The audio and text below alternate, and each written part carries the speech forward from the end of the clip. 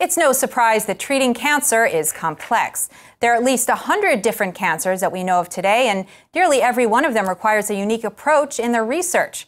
So an Israeli company called Silenseed is developing RNA interference-based cancer drugs and delivery systems to treat solid tumor cancers. And today we're lucky to have Cheli Gonnen, the VP of Silenseed's Clinical Affairs, here to tell us more about it. Thank you so much for being here. Thank you, it's a pleasure to be here.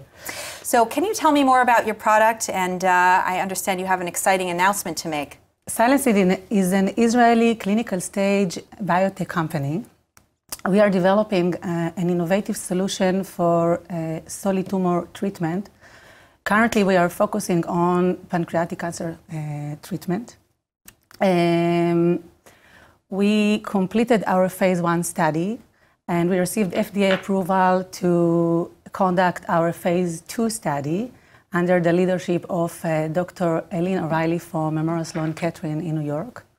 We initiated the study in the USA, and I'm happy to announce that the study is open now in Israel for recruitment. That's amazing. Can you tell us a bit about how the treatment works? Yes. What makes our solution unique and effective is that we have a new drug and a new technology to deliver the drug directly into the tumor. Our drug is a small capsule based on a new technology called interference RNA.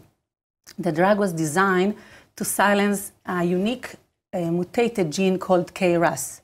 KRAS is the main cancer driver and is presented in more than 90% of the pancreatic cancer.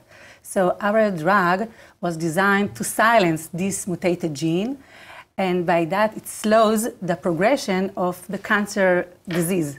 So the fact that we insert the drug directly into the tumor and it affects only this mutated gene cause that we are less side effect than other treatment. Which medical centers are you working with? So phase 2 study was initiated in USA and in Israel. We opened the study in some of the most important and leading medical centers. In USA, the study was initiated at Memorial Sloan Kettering, Mount Sinai, and Hackensack and others. In Israel, the study was initiated in Sheba Medical Center, headed by Dr. Cheli Gonnen, in Rampa Medical Center, headed by Dr. Valeria Semenisti. And next week, we are going to open the study at Rabin Medical Center with Professor Salomon Shtemer, and other sites are going to join the study. That's amazing. Well, it sounds like you're doing a lot of progress for the cancer field, and really exciting what your company is doing. Thank you. Thank you.